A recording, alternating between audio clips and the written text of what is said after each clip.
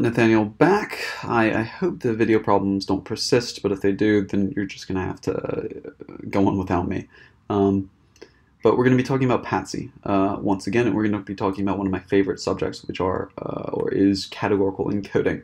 This is the way of taking categories or qualitative features and making them quantitative, which I think is pretty much like into the heart and the soul of statistics and data science, or at least data science. One of the things that you'll see is that there's, at least when I was taught, there was one basic way to do it. And this is the normal way. This is what patsy does initially. It's going to go ahead and say like, hey, you didn't specify a way to transform these things. I'm going to transform them in this sort of normal basic way. But there's lots of ways to do it. When I learned about lots of ways to do it, my eyes kind of like opened up. I was like, whoa. So without further ado, let's get started. I think you'll find this super interesting. Okay, we go ahead, we make some demo data. We import patsy. We make a D matrix out of it. We go ahead and we take our D matrix and we turn it into, we take our A and we turn it into numeric values. So our A was previously A1, A2, A3, A1, A2, A3, and we go ahead and we make it into numeric values up here. You can get more specificity with this. You can force it into a categorical by doing C of A and specify the number of levels. So A3, A2, A1. I can specify them right here. And notice if I specify the levels in a different order, it will go ahead and we'll choose which one to include and which one not to include.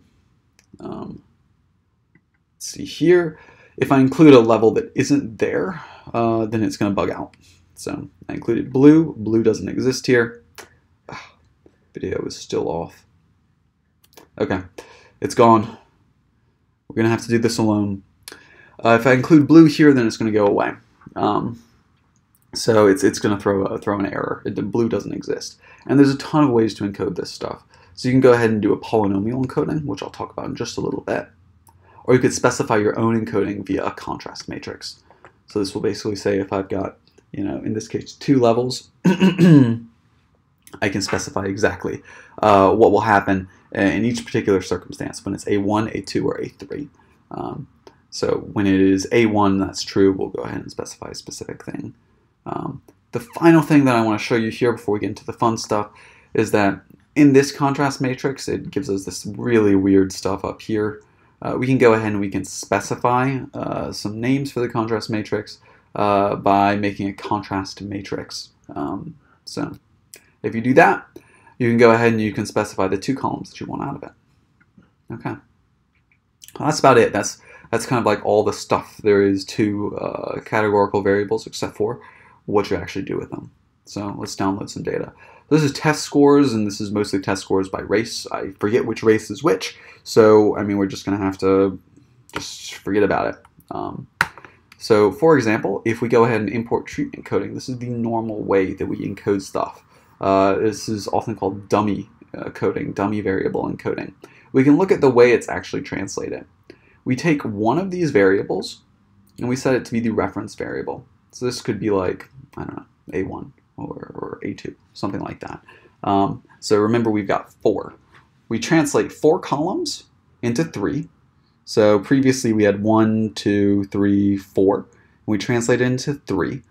And then we go ahead and we say, hey, the first one, you're never, if this is true, if this first one is true, which could be, I don't know, it's the races in this case were black, white, Hispanic, and Asian. So if this first one is white, then this one will go ahead and say, hey, if this is true, everything gets a 0. But if Hispanic is true, the first one gets a 1.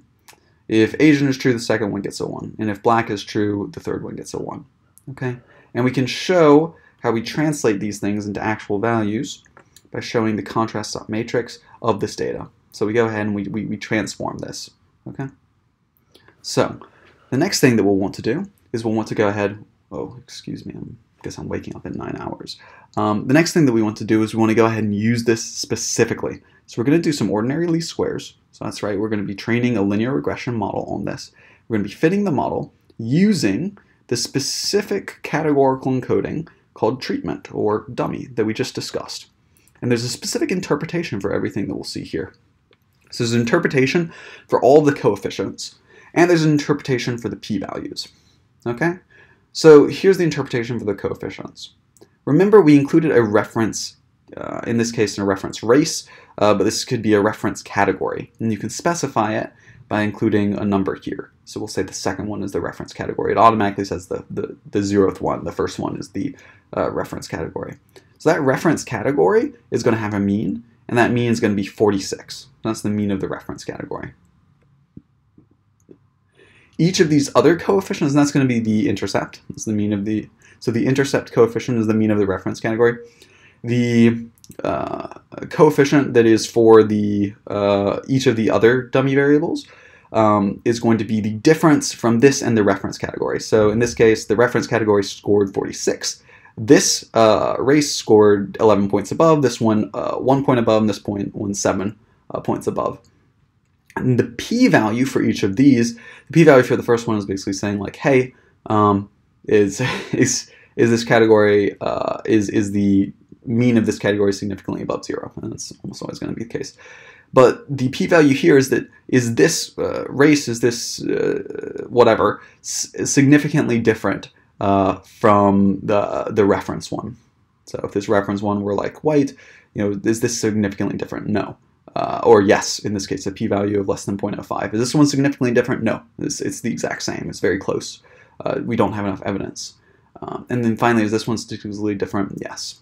Okay. So as I said before, you can also tell us which one is the reference category by specifying it too. And so we get this sort of different one. So this category, this whatever this is, they scored really well. And you'll notice the p-values change. So we say different, different, not different. So it's kind of interesting. If you phrase the problem differently, you get different significances, right? Like if you phrase it differently, different things are significant. Okay. So there's another encoding called sum coding that Pasty goes ahead and gives us. You can go ahead and see how it's done here. This is the contrast matrix. It looks very, very different. One thing that you'll note is you'll see that our coefficient for the intercept is very different. The coefficient for the intercept happens to be the grand mean. So what does this mean? This means it's the mean of the means of all the categories. So in this case, if we take the mean per race and then we go ahead and we take the mean of that, that's called the grand mean. So that is the grand mean. This is different from like a weighted average of the entire thing or a mean over the entire data set. This is the grand mean. Each of these is the difference from the grand mean, right? Each of these coefficients is the difference from the grand mean. And the p-value here is going to say, is this significantly different from the grand mean? So the question up above might be like, hey, we've got a couple of treatments. And we're going to be trying all these treatments against the baseline. And the baseline is no treatment. What's the, and we'll look at p-values in this case. This is a perfectly good way to ask that question. Now, another good way to ask this question is, do we have an outlier? So we have like a population of rabbits, right? And we've got rabbits that are, I don't know, have pointy ears and rabbits that have droopy ears and blah, blah, blah. And we want to see if one species of rabbit eats more carrots than others, right? So we're looking at the deviance from the population. The only thing that's a kind of a little problem here is that we're missing one of these deviances. In order to not be something that's collinear, you need to take one of these categories and you kind of exclude it from the data. So we can't actually test that p-value here. Okay.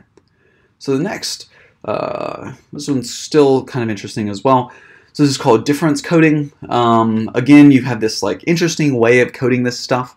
It's like, it's somewhat comprehensible. You can look at the formulas. I don't remember these formulas.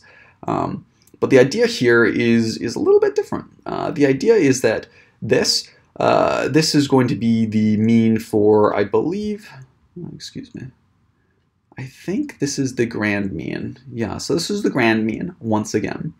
And what we have here as the category or the coefficient of the first category, this is going to be the difference of this guy from the previous member. And you'll notice this 11.46 or whatever, 56, it looks super similar. You notice it's right up here.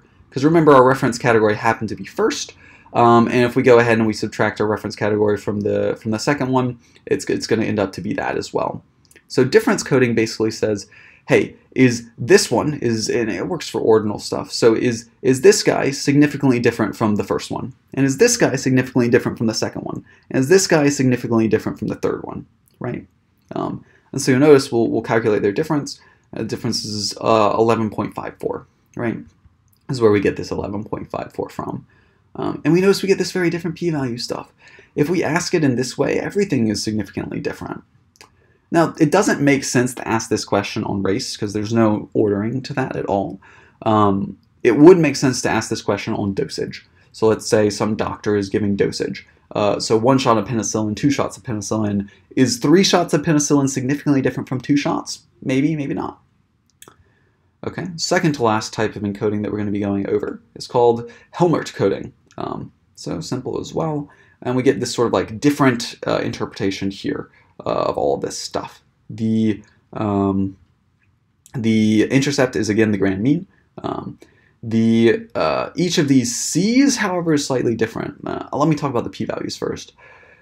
First thing is the p-values. The p-values are the probability that this is different from all the things that came before it, right?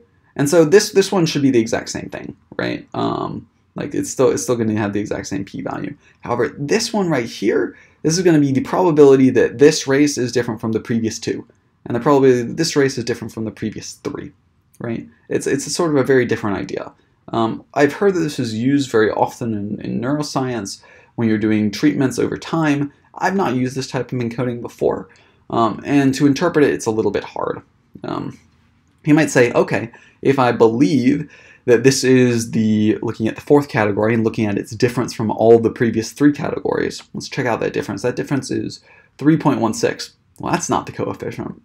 The only problem with this is that we just need to scale this up. If you go ahead and you scale this by 4, so if you multiply this coefficient up here by 4, you get 3.16. So that's it. And if you multiply this one by, I think, 3, you'll go ahead and you'll get whatever that's supposed to be. Okay. And if you multiply this one by 2, guess what you'll get? You'll get the 11 number that we've seen so often, this 11 number. So I'm not sure if that's going to be super useful, but something that I really like is polynomial encoding. Okay, so polynomial encoding is this. So I go ahead, I make some new ordinal stuff. This is a read category, which is 0, 1, 2, or 3. I'll go ahead and from patsy contrast, I'll go ahead and import polynomial encoding. The polynomial encoding is super weird. It's very odd, this sort of stuff right here, like the way that you actually do this, but the interpretation is pretty simple. You're going to have a linear, a quadratic, and a cubic part. Each of them are going to have a coefficient and a p-value. The coefficient is how important is the linear part. The p-value is the significance of this. So what I basically said is like, hey, being in a reading category has some sort of effect on your test scores. So being able to read so well has a certain effect on your writing ability. Right? Is this effect linear? Is it quadratic or cubic? And you'll notice here it's linear. It's not quadratic, it's not cubic. This will assume that there is an equal spacing between these categories. So if I had 4 categories and I assumed that their spacing was 1, 2, 10, and 11, so getting from the first category to the second is hard. Getting from the second category to the third is twice as hard. Getting from the third category to the fourth is crazy hard. Then we'd of course get different p-values. So we get different p-values, we get different coefficients, I also believe. Coefficients are somewhat the same, at least until here. So anyways, and so that's kind of a really cool one. You can make your own. I've made my own right here. It's called Simple. This is something else that I've learned in class. What Simple does is it basically looks exactly the same as treatment. The only difference between this and treatment is instead of the mean of the reference category, it's going to be showing the mean of the grand mean. Okay, so this is it. This is kind of all the categorical encodings that are given to in patsy. If you didn't know about some of these, that's totally fine, but now you do. These categorical encodings can be incredibly useful. They're going to drive exactly the research question that you seek to answer. So if you seek to answer a specific research question, you should use one of these categorical encodings, and Patsy can do it for you. Again, Patsy should be your go-to library for statistical transformations. Okay, thank you. I really hope this video problem will stop, and I'll see you next time. We're going to be doing stateful transformations and splines.